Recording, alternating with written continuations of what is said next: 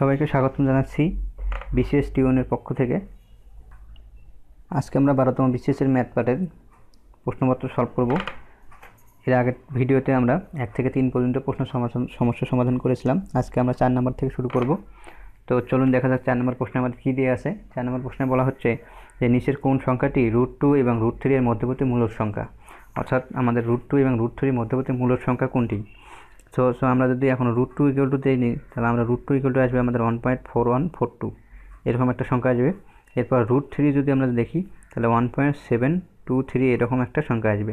So এই দুটার মধ্যবর্তী মানে এইটা থেকে যদি এটা বিয়োগ দেয় যেটা আসবে সেটাই আমাদের আনসার হবে। সো মধ্যবর্তী মূলদ সংখ্যা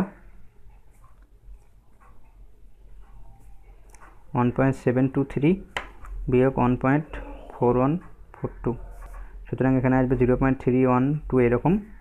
সো এটা আমাদের অ্যাকচুয়াল আনসার। অপশনে আমাদের আনসারটা দিয়ে নেয়। সো যেহেতু অপশনে আমাদের আনসার সঠিক আনসার দিয়ে নেয়, সো এখানকার মধ্যে সবচেয়ে ছোটো সংখ্যা যেটা সেটা আমরা আনসার করব। সো এখানকার মধ্যে সবচেয়ে ছোটো সংখ্যা আমাদের 1.5, অর্থাৎ গ নাম্বার হলো আমাদের আনসার।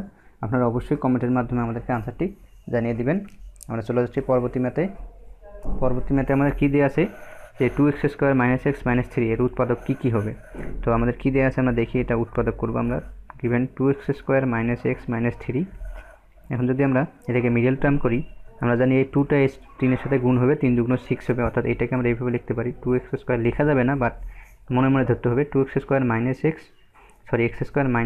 এই 2টা থাকবে না, x² - x - 6, অর্থাৎ এইটার সাপেক্ষে আমাদেরকে কী করতে হবে, মিডল টার্ম করতে হবে।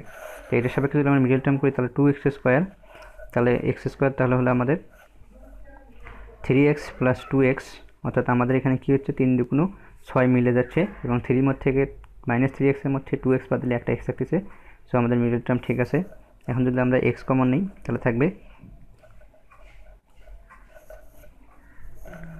x কমন নিলে থাকবে 2 মাইনাস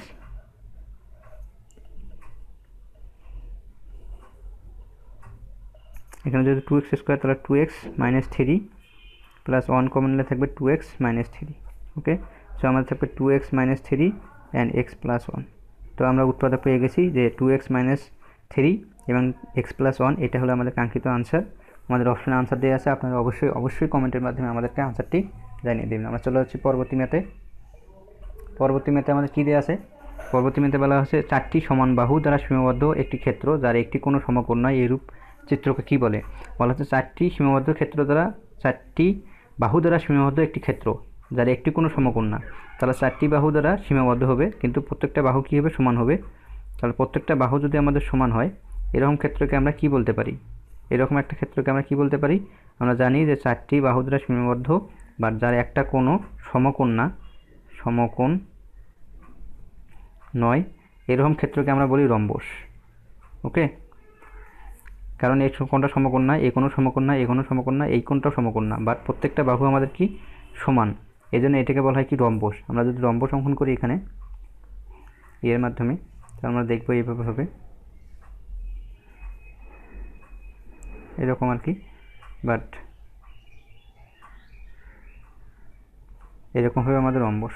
ওকে, এটা আমাদের রম্বস, বাট একটা কোনো আমাদের কি সমকোণ না, বাট প্রত্যেকটা বাহু আমাদের সমান। সো এটাকে আমরা রম্বস বলবো। তো ধন্যবাদ সবাইকে। আর আমাদের ভিডিও যদি ভালো লাগে থাকে অবশ্যই আমাদেরকে কমেন্টের মাধ্যমে জানিয়ে দেবেন, আর আমাদের চ্যানেলটি অবশ্যই সাবস্ক্রাইব করবেন। ধন্যবাদ সবাইকে, দেখা হবে পরবর্তী টিউটোরিয়ালে।